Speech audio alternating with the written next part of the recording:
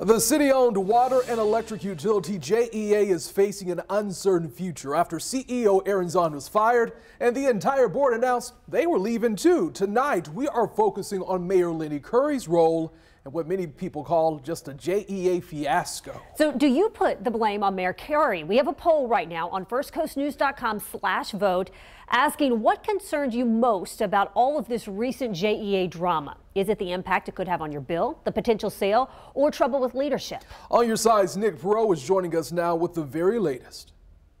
All in favor of terminating Mr. Aaron Zahn with cause? 24 hours after JEA CEO Aaron Zahn was fired and the mayor announced the utility's 6 board members will be resigning, emotions were mixed from those that rely on JEA for service. I didn't realize that just happened. I think that's great that justice is being served. We had to inform Shanti Monroe of Tuesday's changes within JEA, but she's not pointing the finger at Mayor Lenny Curry. He may not have been as aware as some of the people that were actually involved, like the 6 members and the CEO.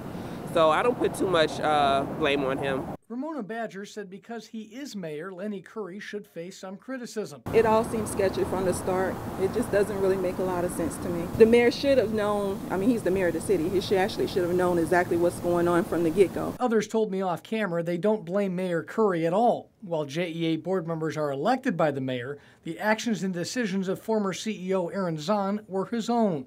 As usually is the case, people did not hold back on social media, some calling Curry the architect and must be held accountable for his flawed design.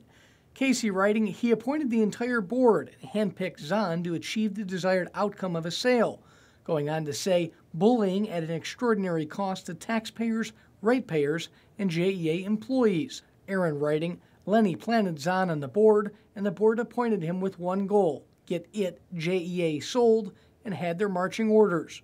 Some called on Mayor Curry to resign himself.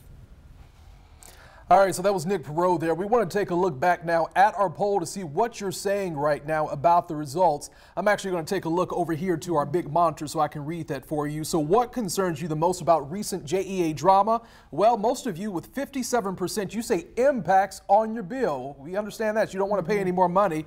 37% saying trouble with leadership, and then just 6% about a potential sale. So thanks to all of you for weighing in.